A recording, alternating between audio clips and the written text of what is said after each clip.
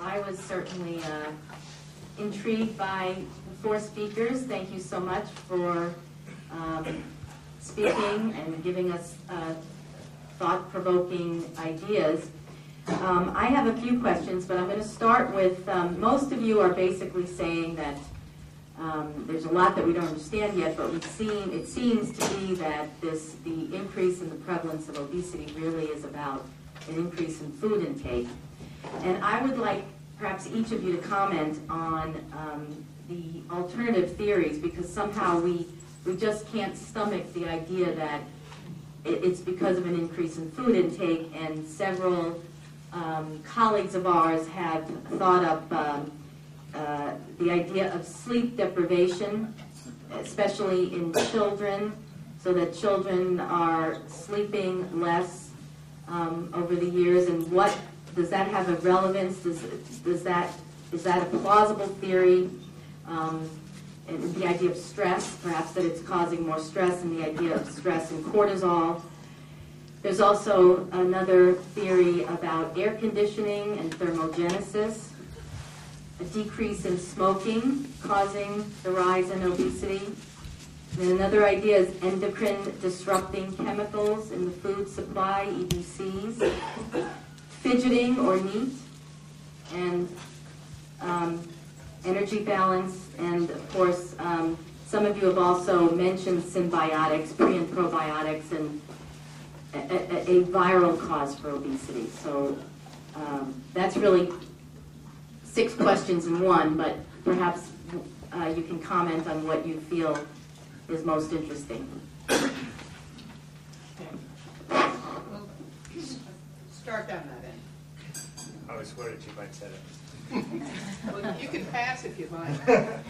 So I guess my take on this is that any of these things have to work either through food intake or energy expenditure. There's no other way that they can mysteriously have an effect on your body weight. So everything has to work through that energy balance model, whatever it is.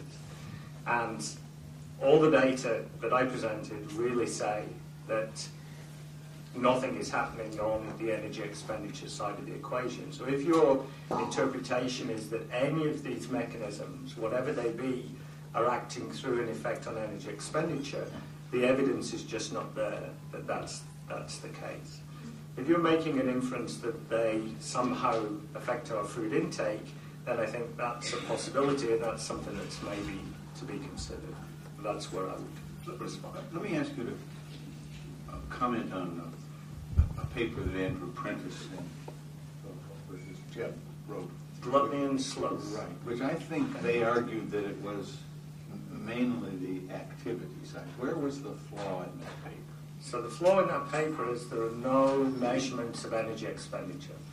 So it's completely based on behavioural observation, and as I showed, behaviour has changed. So it's very clear that behaviour has changed between the 1950s and now. But the question is, has that behavioural change had any impact on our energy expenditure?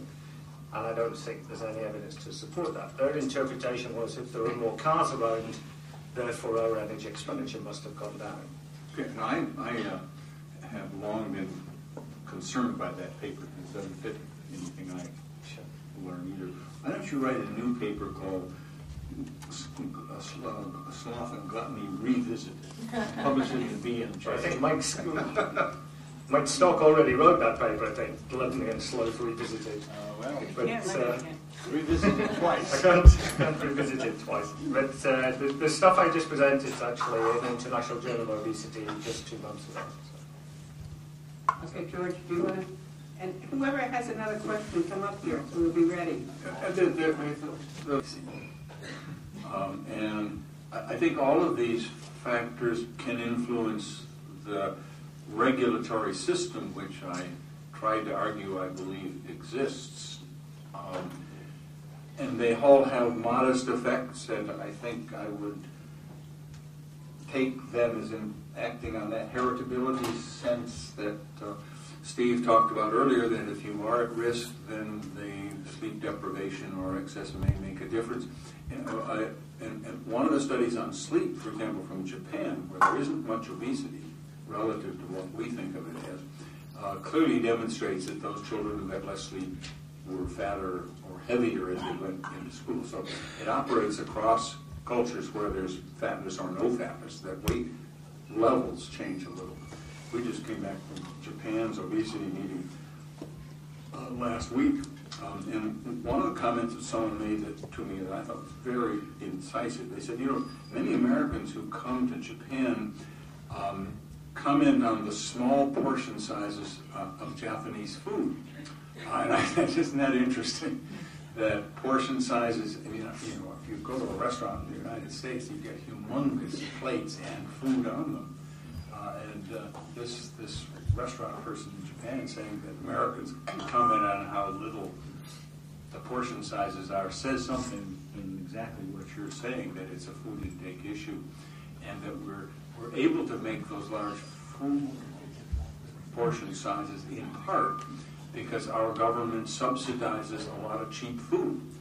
And clearly, one of the other issues that we all ought to get behind is getting the food subsidies out from things like corn and sugar and rice, all of the high carbohydrate, high fat things, and make it a level playing field. And that would really change the makeup of the food supply we have. Oil price will also make, I think, an even bigger difference. So I guess I'm confused by your analysis, because I guess I think it's a little too simple, because you're just treating the body as, in essence, as a black box. So all your data was expressed per person, and as I understand it, when there's a positive energy balance, you gain lean mass and fat mass, and you sort of settle at a higher weight, which is associated with more fat mass, with a higher resting energy. So that when you're just comparing it, I'm not sure it's as simple. So you can be obese and have a high energy expenditure because you have essentially passive exercise because you're carrying around fat, and then that reaches an equilibrium. Whereas if I am a construction worker, I might reach that with a different body composition, and perhaps a interaction between exercise and food intake, so it's more tightly tuned, in theory, if it works well. So I don't think you can talk about food intake and energy expenditure when in fact we know they interact. Exercise and food intake interact, so it's not that simple. I can't help it. Say something here. I kind of back John, and I think it sort of is. I mean, that we maybe unnecessarily complicate it, and I think my answer to the original questions were that exactly that of John. Any putative factor, be it a virus, be it a sleep pattern, etc., has to impact on one or other side of the equation, or else it's happening through a metaphysical rather than a physical process. And I happen to think obesity is a physical and biological process, so it has to impact. Of course, energy expenditure and energy intake interact, but if you're going to change your fat mass, one has to exceed the other, or there has to be a progressive, to put it down as fat mass. So to add to your list of interesting, one interesting potential etiological factor that nobody's has touched on today is the socioeconomic class issue with obesity, which is actually something that's actually quite hard, quite tough to explain. Why are poor people fatter than rich people?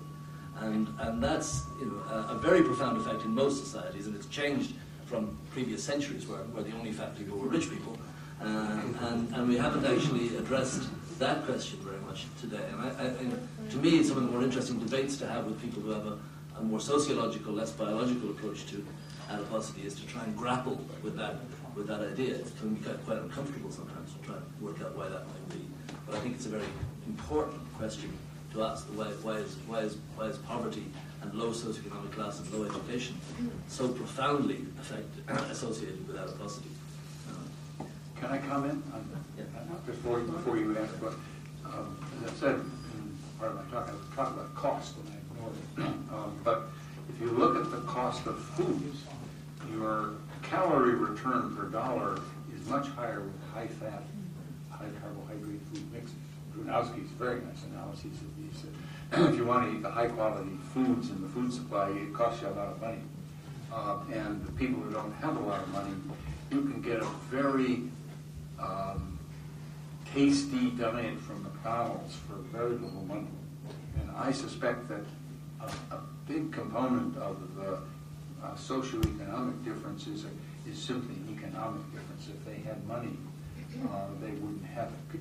And people who live in higher income postal codes in our country are less fat. It's clearly a function of income. And if we could raise the income level of everybody, we would probably reduce the obesity level, because they could afford to buy things that were not so calorie dense. And that's Bray's perspective on Four terrific talks. A really great symposium. And to echo Stephen, thermodynamics, it's the law. You can't break it. A comment regarding Dr. Bray's mention of Michael Pollan in his book, The Omnivore's Dilemma. Everybody, if they haven't read it, read it. It speaks to everything we're talking about here. And my question is, surprisingly, nobody mentioned the thrifty hypothesis. I can't remember if Dr. Speakman was for or against it. But what about these populations that were at one point lean and are now fat? Is this all appetite, or are there fat-storing genes that are upregulated in these individuals under some genetic program, and that's the issue? Can I say something?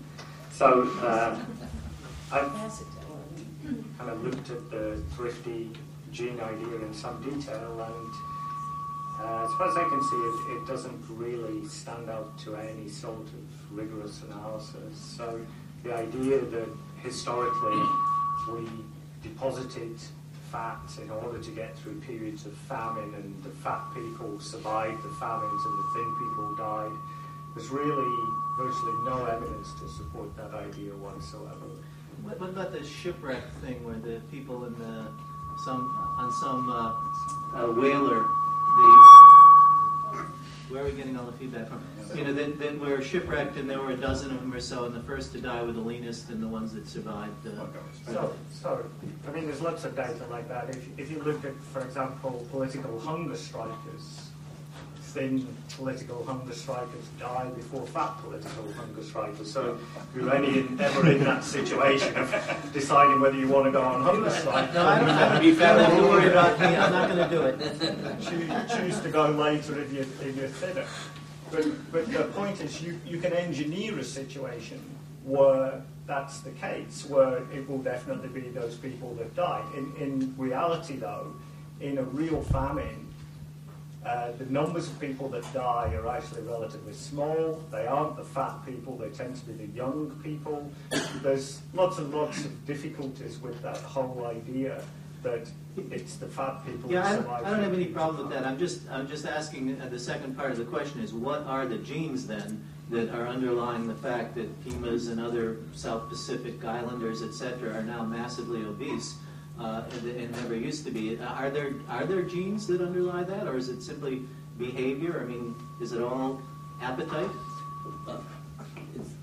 There's a number of questions in there. I think that chasing down genes for ethnic specific or small group specific traits versus other people is exceptionally difficult, because obviously a person from Tonga differs from a person from Japan in a huge number of ways. They look different. These are the genes that are... So trying to track down what are the genes that make them tend to be fatter is exceptionally difficult.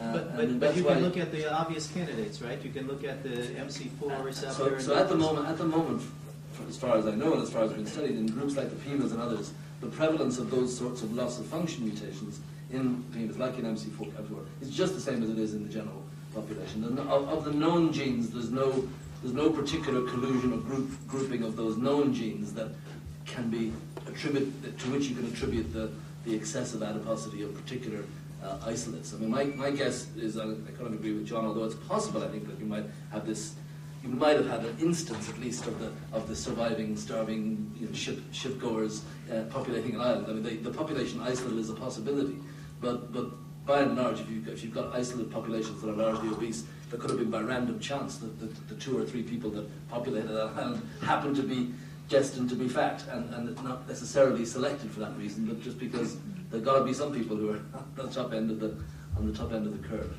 Steve, let me ask you to tell us what your perspective is about these genome-wide association studies. You showed us that paper that's coming out by Luce and others in the Giant study. And FTO is about, as I heard the papers at Obesity Society, about 50% of those 8 genes is in the FTO, which means the other 7 are the remaining 50% of that small group. And the total group's contribution to the variance of weight in that population is less than 1%. So it's a tiny amount. And you showed us that nice related figure with the numbers, but still it's small. So what? And the guess that I guess someone put forward in the question in Phoenix was it would take 500 genes to get your variance up to 90% or more. So what is this going to do for us? And we're going to take enormous populations to pick out those other sides, because there were 30,000 for the first trial and there were 30,000 to back it up. So we're going to be up to 100,000 and 100,000 more to back it up. What's this going to do for us? So doing for us, I suppose, there's 2 questions. One is what we know purely as academics, and we'd like to know what the genetic architecture of obesity is because we're curious. And secondly, what it can do for us in terms of therapeutics. Yeah. I guess in terms of therapeutics, if you can be absolutely clear that a particular molecule is relevant to the regulation of human adiposity, then that validates it as a therapeutic target considerably and provides great confidence that targeting that might be a useful thing to do. So that's true whether it's a single human being with a total loss of function mutation or 10,000 human beings with a SNP that changes its expression 5%. So you can learn from genetics as a guide, if you like, to physiology and pharmacology. And then you move to say, well, what use is genetics in terms of prediction and the sorts of things that a clinical geneticist does in a clinical genetics clinics and sees families and things? Well, the answer to that at the moment, but this is the square root of bugger all. I mean, at the moment, because these, as you rightly say, this gives you about a 1% explanation of the variance in the population, and it's unlikely that even larger studies will get us common SNP variants that give a much bigger.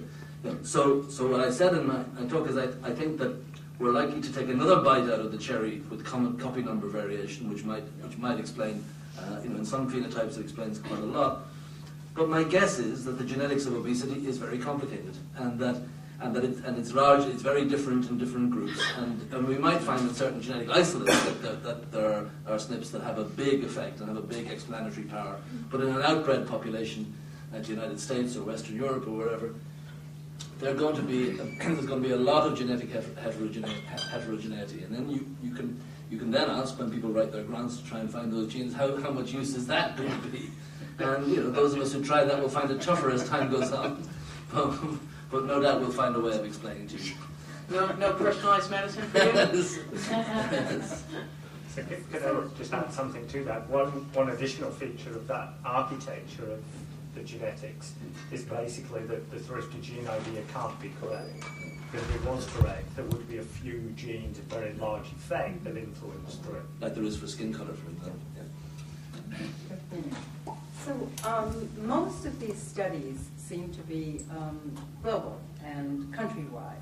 And a lot of the calculations that we heard were, well, the United States in general, food intake hasn't gone up, and activity maybe has gone up, and we're still getting fatter.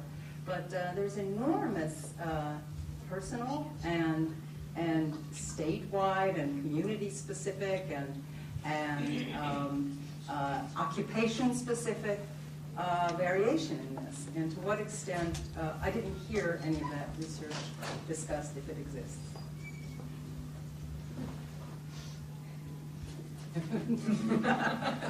I guess I didn't hear. Like Mississippi? Well, in the Midwest, there seem to be a lot fatter people than there are in Boston. And that's not just a personal observation, I believe. That's, Sure. Well, I suppose I mentioned that in the question about socioeconomic class versus adiposity. I mean, in the U.S., it tends to be poorer states that have higher rates of obesity, and that again speaks to. Yeah, so I don't doubt that class is a contributor, but people who live in cities walk more than people who used to be the sorts of people who used a lot more calories when they were working on the farm manually, but now that everything's automated, they walk a whole lot less.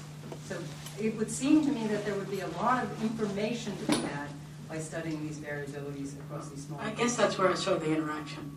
Because if you impose living in a city on a Midwest population, take away their cars, they're likely to regulate at a slightly lower level. They're slightly likely to eat slightly less because they might be more sensitive to satiety signals. That's where I conceived the interaction coming in. I think that people who live in cities fidget more because they're stressed out. Did we get that? Carolyn's hypothesis is that people fidget. I find the country really nerve-wracking. All those clients. Yeah, another intriguing notion I had about this obesity epidemic was that in addition to food regulation and exercise, I'm starting to see, like in a study, for example, of gastric bypass in lab that some people who lose the weight, they are more likely to mass depression and suicide. So it doesn't seem to be just losing weight. There's also an emotional component to it. How are we to address that sort of like on a population level? Tough. That's kind of a question about human unhappiness and happiness. And, I would turn that question over to the great philosophers and novelists rather than a bunch of scientists. I think read more Proust. There was an era in the field when an effort was focused on finding the obesity personality and whether there were emotional features that contributed significantly to its development. And a paper by Mendelssohn and Stunkard looked at this by collecting lots of people and looking at patterns that were there and had a control group, which is always the issue. Sometimes don't get good control groups. But when they got a good control group and of hospital-based people where all these obese people were being seen, they concluded that there were clearly interesting behavioral deviations in their obese people, but that they were no more common than they were in other people in the GI clinic or the renal clinics. They concluded that there was no behavioral pattern that was predictive of being fat, but there were behaviors that were a consequence of becoming obese that could be removed. And the depression issue is an interesting one. The major papers that argue that there's a depression associated with obesity are papers from the United States. Papers from Europe, from the rest of the world, don't seem to find this. And what that means about our healthcare system, which we were hearing about at noontime, or other aspects, I don't fully understand. But there seems to be a very big difference between obesity-depression relationship in this country and the depression-obesity relationship in all of the other Western countries. English, German, French, Italian, Spanish, and other speakers. So I don't know what that difference means, nor did the person who wrote this analysis, but there does seem to be a big and important difference. So I think it's an interesting area to pursue where the current issues are pretty well not defined, as far as I see. Well, first of all, I like the idea that maybe my weight gain is due to the fact I'm fidgeting less. Close enough? Okay. I'm still bothered by a quantitative question, because it seems to me that proving that obesity rise, that exercise is not a factor, proving a negative, I think, is very tough. And I mean, if you don't find a significant rise in or significant decrease in exercise, that doesn't necessarily mean the same thing as saying we haven't found, what would you need, a 1% drop? I mean, could you measure a 1% drop? Because I just, when I see, and then this also relates to, I don't know how many of the studies were done on, children or youth, and we talked about the matter that, this may follow us on until later years. But I know, even myself as a kid, we had phys ed every day, okay, and and we ran around a lot, and I just find it hard to believe that is not a factor. So can you tell me, are your data strong enough to state that there isn't a 1% change or something? If a 1% change is what would be necessary to get the rise.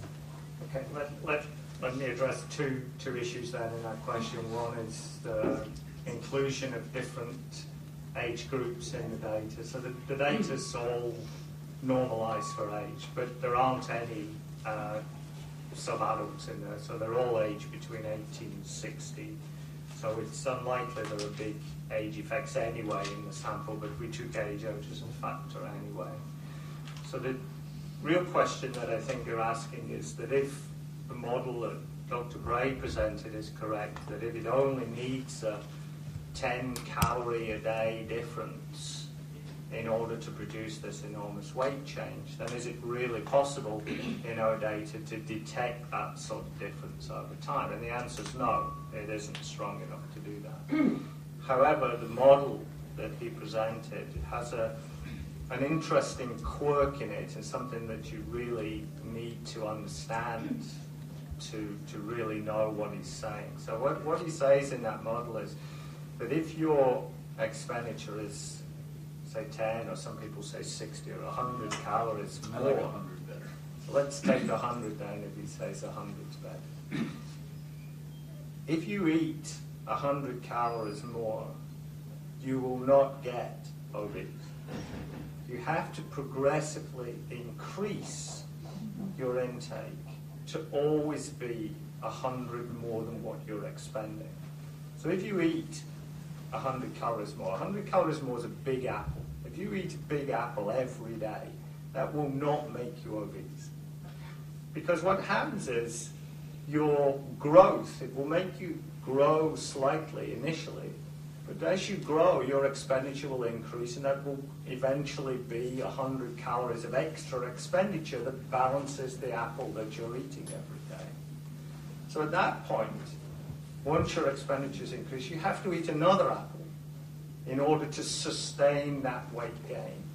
So when he says 100 calories a day above expenditure, you have to take account in the model that your expenditure is always increasing as you get bigger and bigger.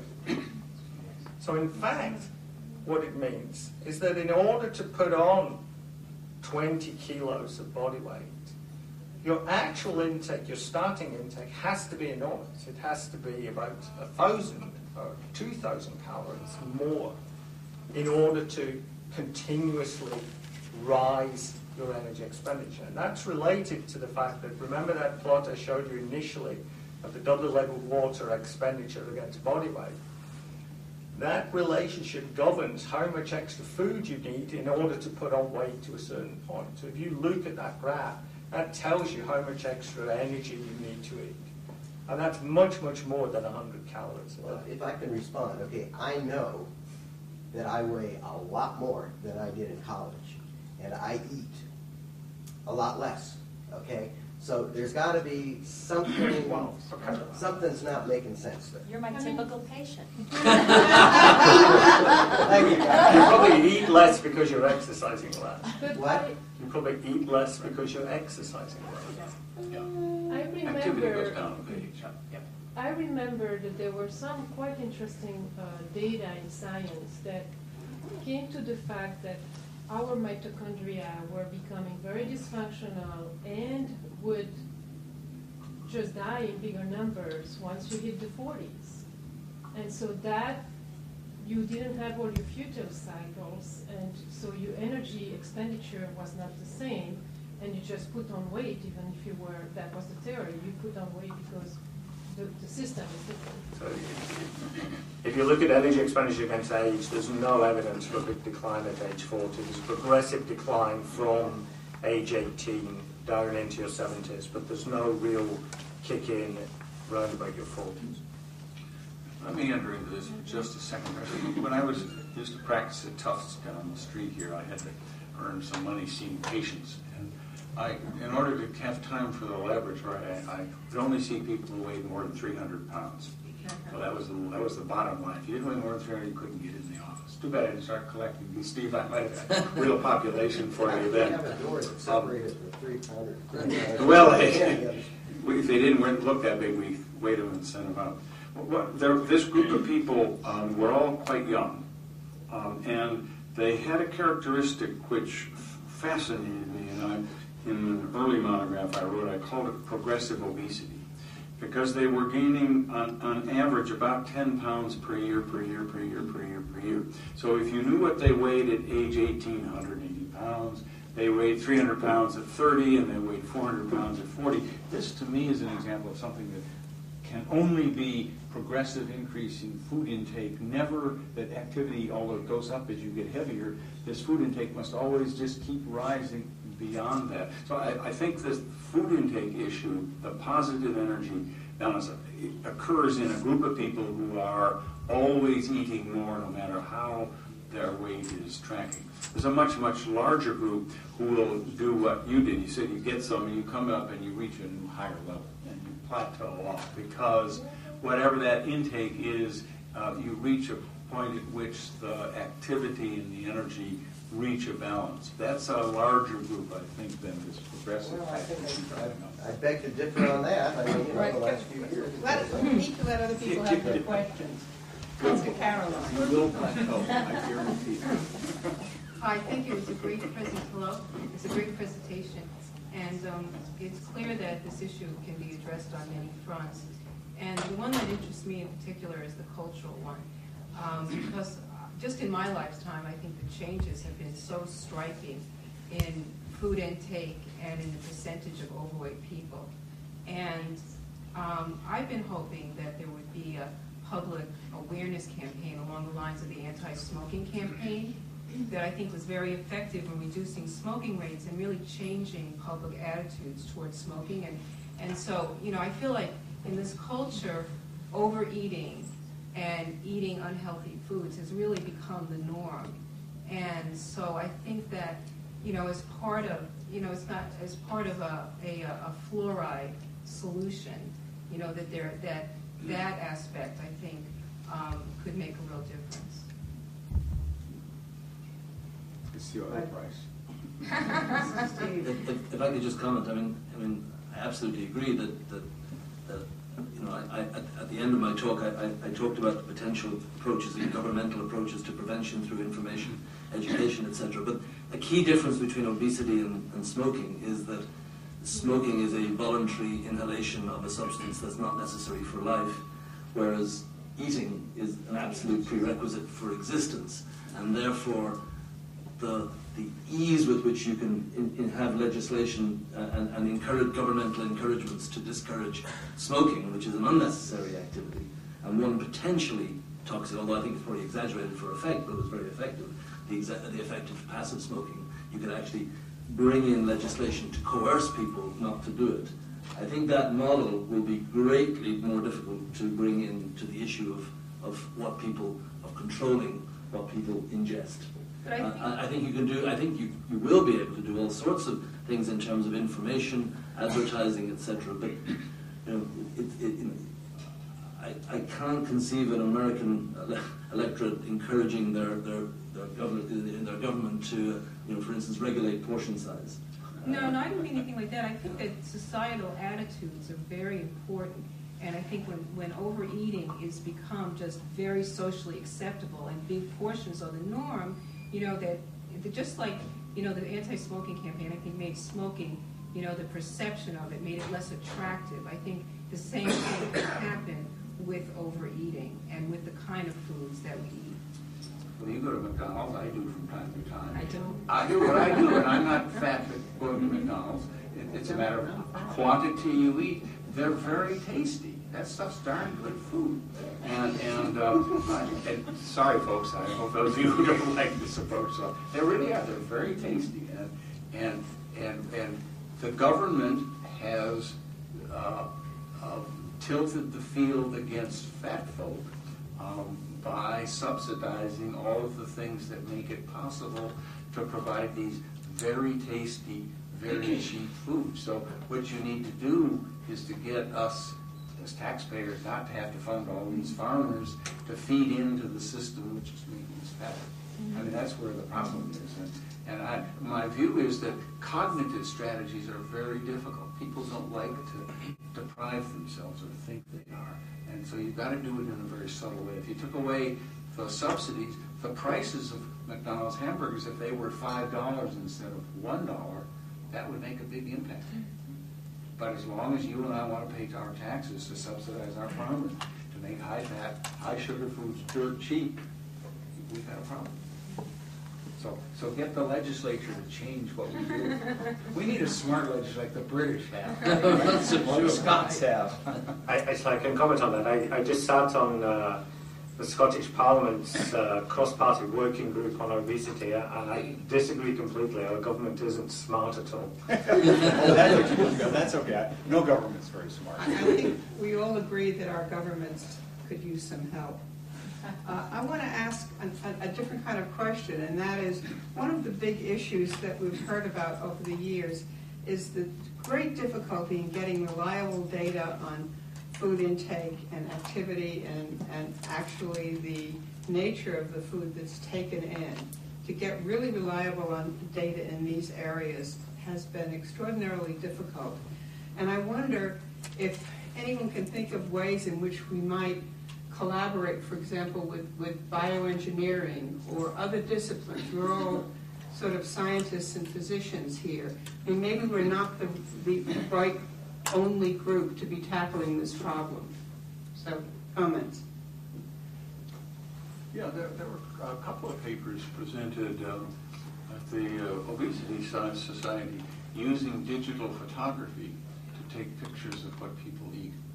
And I think that gives you the potential for analyzing real measures as opposed to what people report. You know, when you ask them what they did, they'll tell you what they want you to know. And that's why we picked dietitians to try to give us accurate reports, because we knew they were professionals, that they knew we were watching them, they'd probably do better. And they did really as well as I think anybody does. But for most people, it's a pretty tough job. So you got to get some way to get an independent record. And digital photography, I think, I was very intrigued by this possibility. But you can't tell how long the chicken was in the fryer and how greasy it is. It could vary by hundreds of calories. Well, yeah, but you're better off than having them report it to you. At least you got, which affects the. I mean, at least you can get the volume of what you got. Otherwise, you're saying, you know, I had one portion. Well, what's that portion? Right. So as I understand it, the technique that they tried to develop there was using mobile phones, cell phones, to take a picture of the food. And what they actually found was that doing that actual process reduced your caloric intake. Always goes when you monitor. That's cool. Good. All the better. We should give people phones to monitor their intake. One of the critical populations in this obesity problem is the children. And I don't think children have such a big issue about reporting and what you think and what they think that you think they should be having. I'm sure they probably don't really have any idea what they've eaten. And I think most of us don't pay a great deal of attention to the precise quantities. And in fact, it takes a trained dietitian to make a reasonable estimate of what is being consumed, unless an individual is weighing everything that goes in. So that's intrinsically a flawed way of reporting information. So I think that in the case of children, monitoring by visual means, for example, might be interesting. I mean, certainly when it comes to our experience with test meals in children with genetic forms of obesity, they're totally unabashed about eating, like under observation, whereas adults will very much want to manipulate what the result is. is. So I think you're more likely to get an unbiased assessment of intake in children. I've long had a dream about an implantable tooth camera that you could put into. That would be. Now people would just forget about it, and you could automatically, do a. Maybe combined with bioassays, biosensors for fat and carbohydrate. But I think that the trip to the moon that one of you talked about probably required a great deal more technology than that tooth camera. I don't know. I mean, I'm thinking, shouldn't we talk to some other people? But we're not really solving this problem too well, I don't think. No, Barbara, You got to stand up and use the microphone. Harry, you come up next. This guy, Barry Shannon, that was heading the Harvard Genome Institute, he went to doing some new stuff, and he developed a device which is measuring, which is coordinating when you're about to eat. This device kicks in, and it is measuring different physiological measures, including blood pressure, heart rate, etc., and some other measures that you don't have to it does it automatically, and it basically tells you you're eating now. Tell me what you're eating, and then you have to just press something, and basically ask you what's the weight of it. And the combination of the two was able to predict or to match within the 5% of the intake of calorie. Including the different sources of food. But I wanted also to comment something about the hedonic issue. And this is as a person that came from Israel, where food is really good, and was visiting for about 3 months in England. You lost a lot of weight. You would expect that I would lose half of my weight. In fact, my father told me I was 18 years old. He told me, when you go to England, if you don't have to go there if you want to taste the food, I'll just give you a candle and you can tune it. So it was not that bad. But I would expect to lose some weight, but instead, I was gaining the fastest weight gain that I've ever had in my life. And when I came back to Israel, I lost all of it within the same amount of time that I gained it. So this tells me, and maybe the taste and the smell is not all about it. And also, now I have a lab here in the US, and I see all the Israeli postdocs and students that are coming to my lab, and they're all gaining weight and complaining about the food. So there is more. The population is more than n equals 1, so there is something about it. So there are variations in taste receptors that will affect bitter preference. The ability to detect bitter, that affect your preference for fat, that are associated with alterations in BMI. So it's clearly a biological basis, potential biological basis for that. I mean, if things taste terribly, keep eating them in the hope that they'll. I always wanted the person who discovered this polymorphism to go to McDonald's and see whether there's a greater prevalence of the polymorphism in the people who choose to eat at McDonald's. So I just have one comment about children and obesity, and actually it's an analogy that you can draw by looking at children with seizure disorders that are put on ketogenic diets.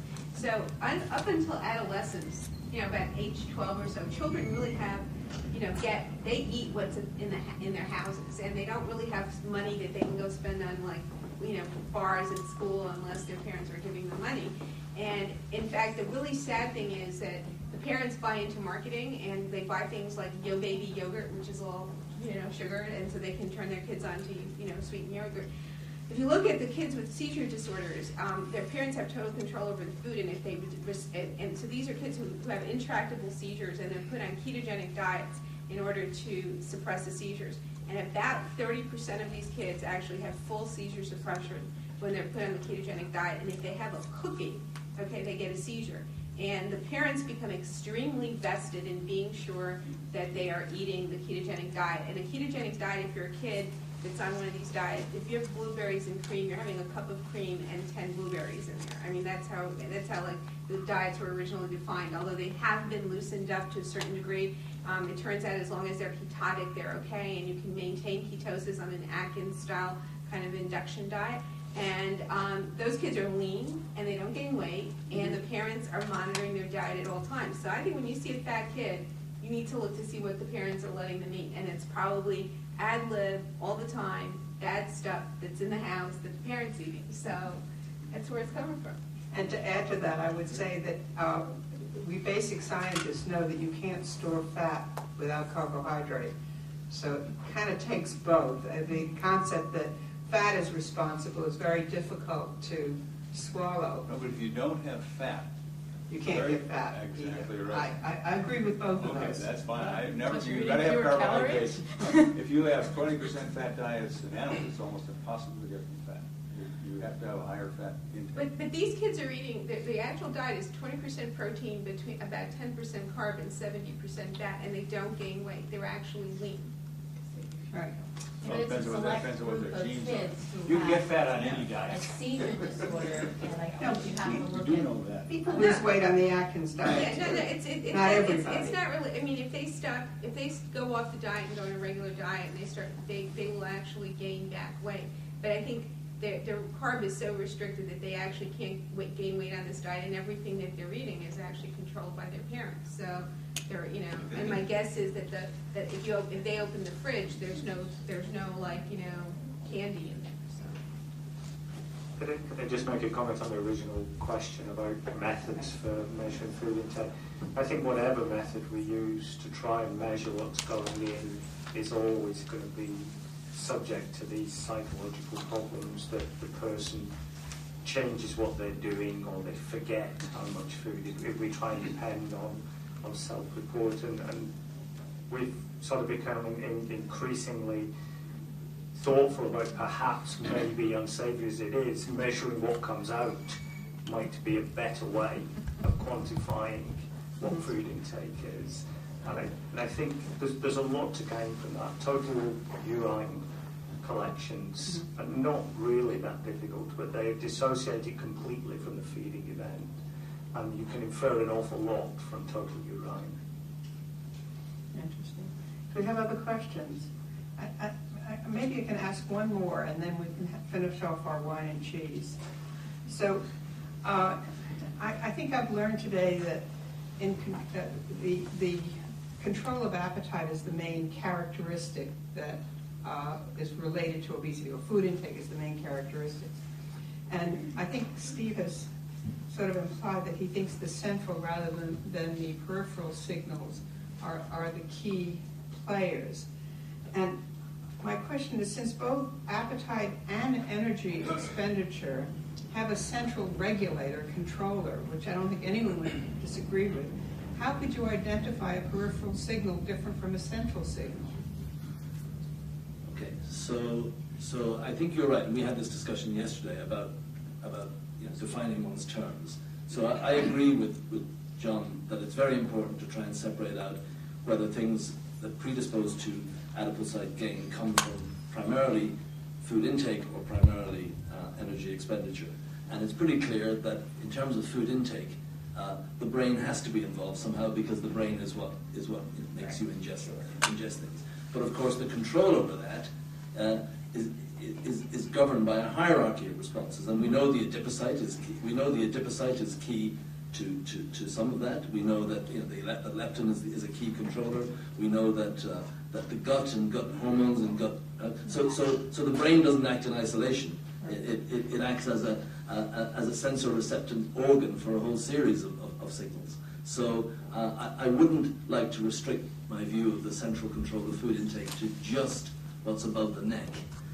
It's interpreting a set of signals that comes from the periphery. Likewise, I think that many of those central controls of food intake are intimately concerned with energy expenditure. It's pretty clear that if you disrupt melanocortin-4 receptor signaling in the brain, not only do you increase the drive to food intake, but you also have subtle but definite effects on energy expenditure. Very likely, certainly in animals and probably in humans, they're subtle, but they're there. And of course, as we've heard, just subtle effects are probably enough to put you in another direction. So I think a very simplistic separation of food intake, let's say the hypothalamus controlling food intake and not sympathetic outflow, would be silly, because it clearly has got an involvement in both of those, let's say, things. And some of the molecules might have a completely symmetrical role in both processes. But there's no shortage of transgenic models where you alter only the expression of peripheral gene and change energy expenditure, exercise, and food intake control.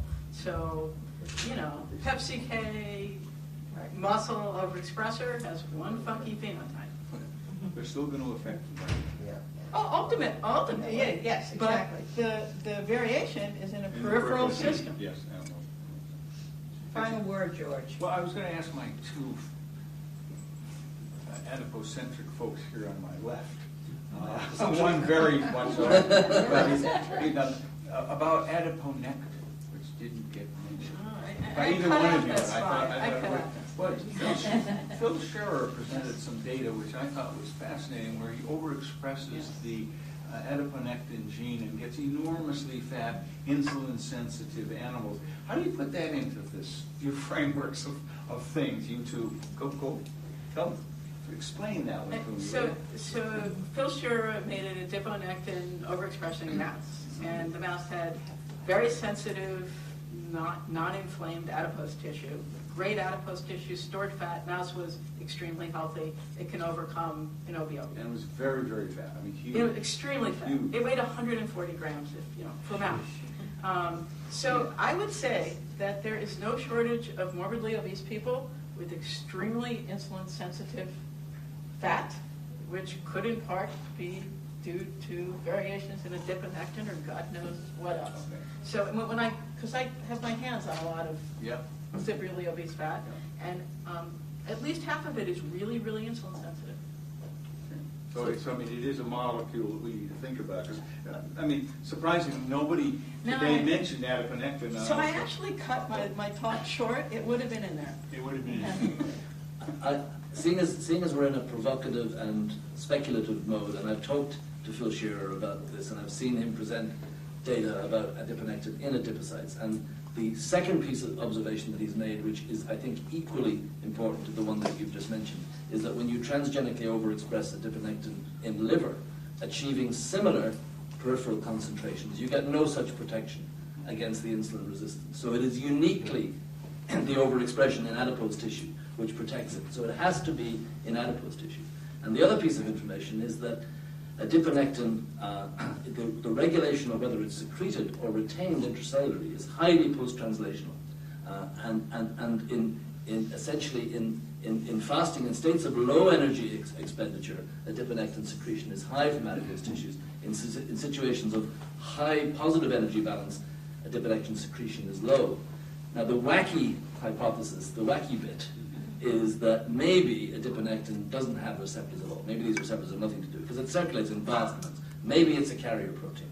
And maybe what it's doing is carrying lipophilic ligands to peripheral tissues. So when it goes up, it carries, let's say, a PPAR alpha or PPAR delta ligand to your liver and your muscle and induces fatty acid oxidation peripherally. And when you're in positive energy balance, it decides to stay in the adipocyte and it carries similar lipophilic molecules to the nucleus and triggers the PPAR gamma response. Now that's all completely speculative because that's what you asked us to do here today. But I think it's a very cool idea. It's mainly it's Phillips. He hasn't explicitly stated it like that, but his data would suggest that adiponectin may be acting in that sort of way as a way of redirecting nutrients either towards adipose tissue in situations of positive energy balance or towards burning other sources of calories in situations of negative energy balance. And that's what it's there for, rather than being a hormone. It's too present in vast quantities in the plasma. It doesn't look like a hormone. Steve, you have 2 minutes to get your taxi.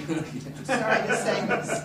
I want my glass of wine. Grab your glass. Grab your glass of wine, man. We don't want to deprive you of wine. Go. I wanted to give everyone a last word, but I don't want to deprive you of your wine. So perhaps we can thank all of our speakers. It's been a wonderful day.